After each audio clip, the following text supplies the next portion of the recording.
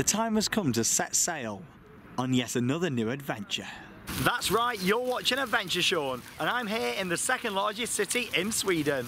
Today I'm going to explore one of the most beautiful cities I've ever been to. I first came to Gothenburg in 2014 and I absolutely fell in love with it. In this video I'm going to go around, have an explore, see different parts of the city and just genuinely enjoy a day here in the beautiful weather, or as it is at the moment. It has forecast rain later on. This city is gorgeous and I'm starting off here in what is probably my favourite area of the city. It is the port of Gothenburg. Look at this yacht, the Princess 50. I wouldn't mind being sat in there and steering this one out of the port. Loads of different yachts, some a bit more glamorous than others. Look at that over in the background there, massive ship, the Viking ship that's called. It's permanently docked here and I believe there's a restaurant on there and even accommodation. You can actually sleep in the cabins whilst it's docked up here in Gothenburg. Let's go over and have a look. Look at the size of that boat. It's incredible to stand at the bottom of it just here, and the fact that you can sleep on there, there's a bar, there's even a restaurant just on the top there. It looks fantastic, it really does. That's definitely somewhere to look at staying in the future. Access up there to the bar, I assume that's open on an evening. And that's the entrance just there to the hotel, restaurant, and I presume conferens means conference in Swedish. Or I'm guessing so anyway. You know what my pronunciation's like, especially over on Theme Park Worldwide. They do lunch from 11:30 till 2:30. And there you go, look at that, permanently docked here. I assume it could move if it wanted to, but you can just make out through the little portholes all the different bedrooms and all the different cabins. Fascinating. And that's a really impressive building as well. I assume that's all to do with the port and the fact you've got like a little watchtower at the top there, looking over the port of Gothenburg. Amazing building. That's one very, very lucky man in there. I'm assuming that's his yacht anyway. Another building that I quite like around here at the port is the Gothenburg Opera House. I do like the design of this, and there's quite a few little details on it as well, all these different bits of artwork on the outside. And you've got all patterns in the wall, just there on the left-hand side as well. Looks like there's something going on in there today. There's just been a big group of people go walking in. I'm not too sure what this is supposed to be over here, but I quite like it. Comment below. Maybe I'm being stupid, but what is it? That guy's certainly fascinated though. He took about 10 photos. One of my favourite parts about this city centre, the beautiful tram network. Look at that.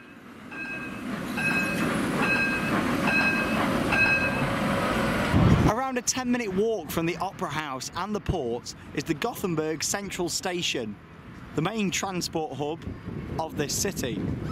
Another piece of art just out the front here. This actually takes you through into Nordstan, which is a big shopping centre on the other side of the street just there. And here it is, the Central Station. Quite a few shops in there, a few recognisable brands, such as Starbucks coffee. But I really like this building just here. You can tell this is really old, and then as the station's expanded over the years, they've obviously attached onto the side of it. And this continues around the front here as well. Just really like the cream design of it. And how clean all them bricks are, considering how old that probably is. There might be a date on the building somewhere. Fascinating. Let's have a look around the front. Now there's no date on the building, but you can see from this side as well that there's a clock up there at the top. And it's just a really nice building.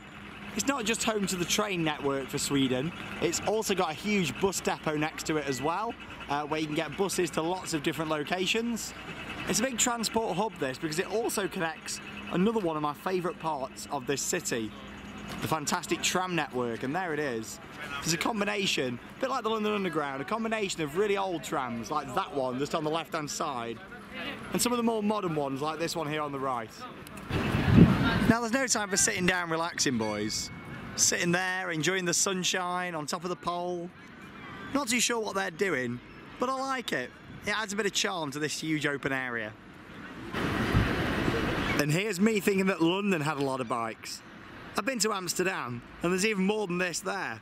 But it certainly seems that they love the healthy lifestyle here in Sweden too. lots of cycles all the way around the city. And that's what I like to see. Now you've definitely got to be careful where you tread when you're walking around Gothenburg, because the tram network has rails just like this, running through busy paths. So you've always got to be watching things around you. And like I just mentioned with the cycles, there's actually cycle lanes, but not on the road like they are back home. They're actually on the footpaths. So whilst you're walking around, you've got to give priority to the cycles. There's loads of them everywhere, all the way around, and they're not afraid to give you a little ding of the bell if you're standing in the way. This is what I mean, you've got to watch where you're going, look. I just stepped out then. Gets very close. I do like that style tram. I love the old ones. So much charm. A lot of character.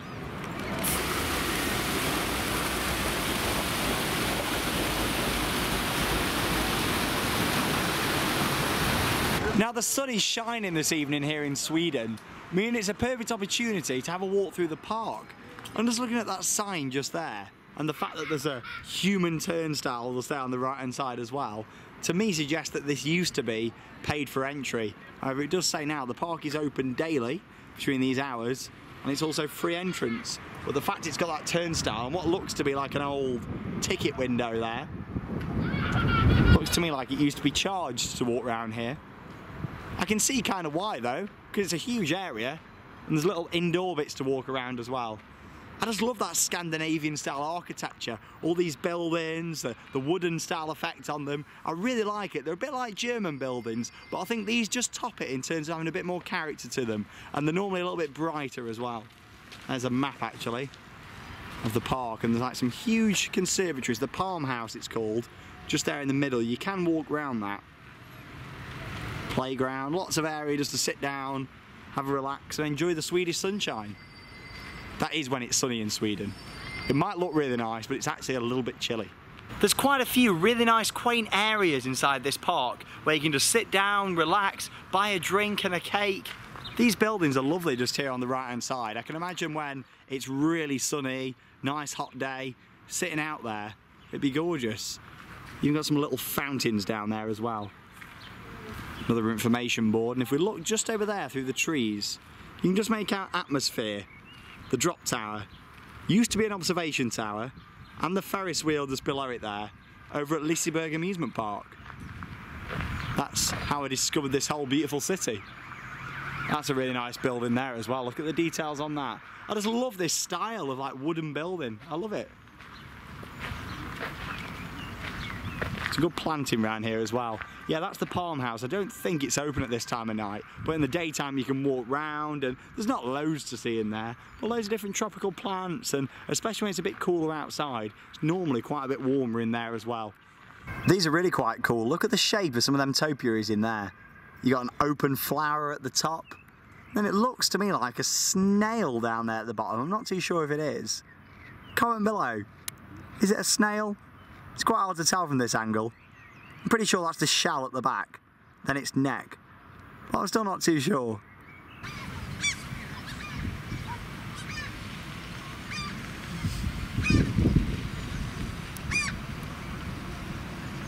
Something that I do love is a good waterfall or fountain. This one's quite nice. It's simple but effective. In the middle of all the flower beds here. What a beautiful area to just sit down, relax. If you go to university around here, you can just chill out. Or if you're a tourist like I am, come and explore. See the culture over here. It's actually really nice to come away from what would normally be your normal tourist hotspots sometimes.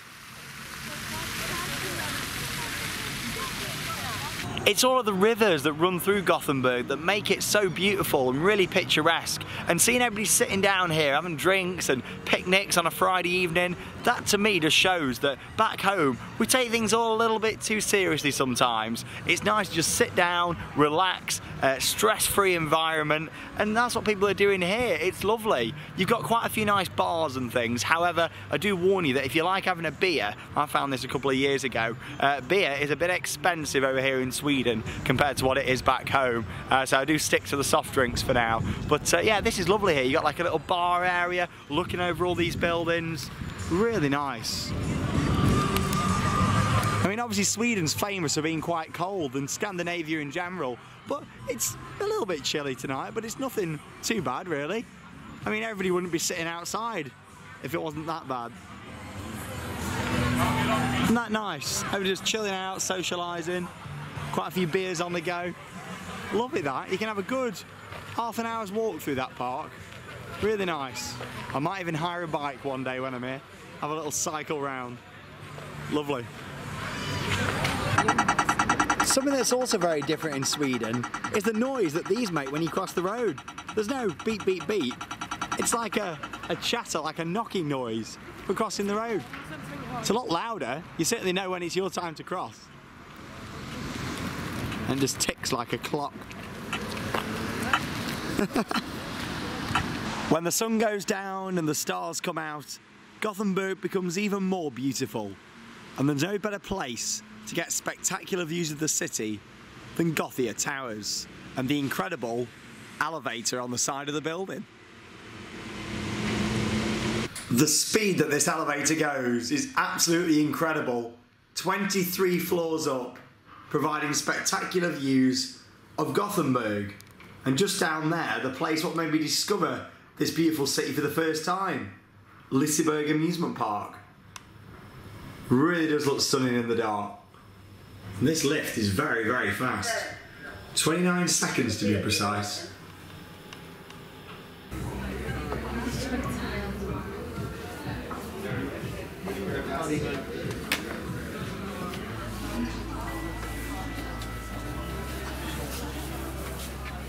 Now that is one very impressive entrance to a hotel.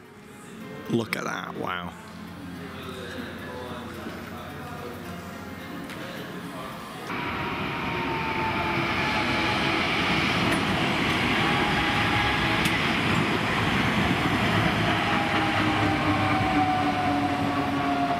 Gothenburg Towers really is an impressive structure. 3 towers connected there by the walkways, and there's even a swimming pool hanging off the edge of the building. And obviously with that hotel you get the fantastic views over to Liseberg, and as I say, just in the lift. If it wasn't for this stunning amusement park, I would never have seen this gorgeous city. Liseberg was the reason for me coming here, and you guys are watching this video because you've probably seen my theme park content. Theme Park Worldwide, the main channel that I do, brought me out here to see this park, and now has allowed me to make this video about the city. I've barely even scratched the surface in this short video, but I wanted to show you guys a few of my favourite spots in Gothenburg. If you've got any suggestions for next time I come, then comment below on this video, because I'd love to come back and discover lots of different things. There's Universium, there's a few different museums, lots of things I'd love to discover here in this beautiful Swedish city. Thank you very much for watching. Make sure you watch my other videos on Theme Park Worldwide from Liseberg, and of course, get yourselves out there and have your own adventure. See you soon.